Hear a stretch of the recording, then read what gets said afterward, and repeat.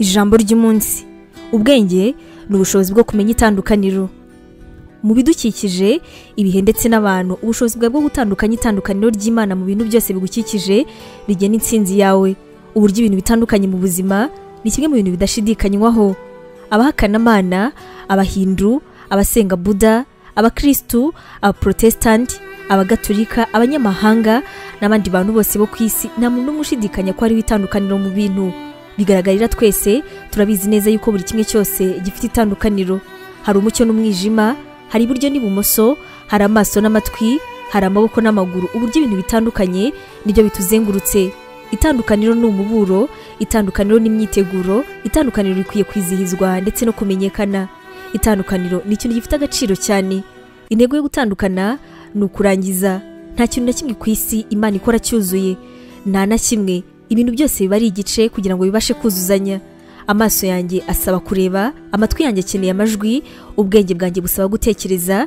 Nta kintu na kimwe cyatsinze cyonyine. Itandukaniro ryawe rirakenewe cyane kugira ngo undi muntu abashe kugera ku iherezo. Hari uburyo burindwi itandukaniro rizahitamo intsinzi yawe. Icya mbere, menya itandukaniro ryawe bwite n'abandi.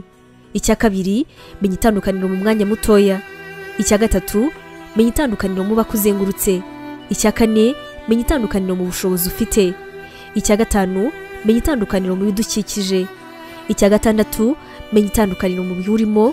Nawe icya karindwi, menya itandukaniro mu bihe byiza ndetse n'ibibi. Ndashaka cyane kumenya umwihariko wawe muri wowe ku buryo ushobora kubyakira kandi ukabirera. Wifurije yuko ushobora kubicuruza kugira ngo abandi bamenye itandukaniro ryawe, rigaragaza yuko utandukanye n'abari hafi yawe. Ndashaka kumenya ko itandukaniro ryawe rishobora guhabwa agaciro kandi amaherezo rikazagororerwa. Imiterere imwe itera ihumure, ariko itandukaniro ritanga ibihembo byawe. Menya itandukaniro ryawe kandi wishimire intsinzi ikomeye. Imana iguhe umugisha. Ubu butumwa mwabuteguriwe kandi mwabugezwagaho na n'ibintije Evangelical Ministries International, ariyo magambo ahinye izwi nka NEMI.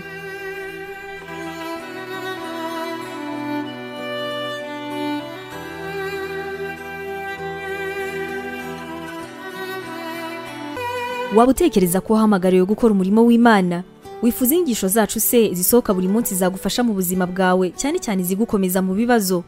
Umva wifuza kwiga ibijyanye na teolojiya, ukamenya ijambo ry'Imana, intwaro yagufasha mu buzima? Duhereye kuri iki kibazo cya nyuma, niba igisubizo cyawe ari yego, ngufitiye inkuru nziza cyane. Iyi nkuru nuko tugufitiye ishuri rya teolojiya kandi wigira ku buntu. Mu ishuri ryacu harimo porogaramu zitandukanye zirimo nka pastoral studies, aribwo buryo wakwiga kuba umuvugabutumwa mwiza cyane.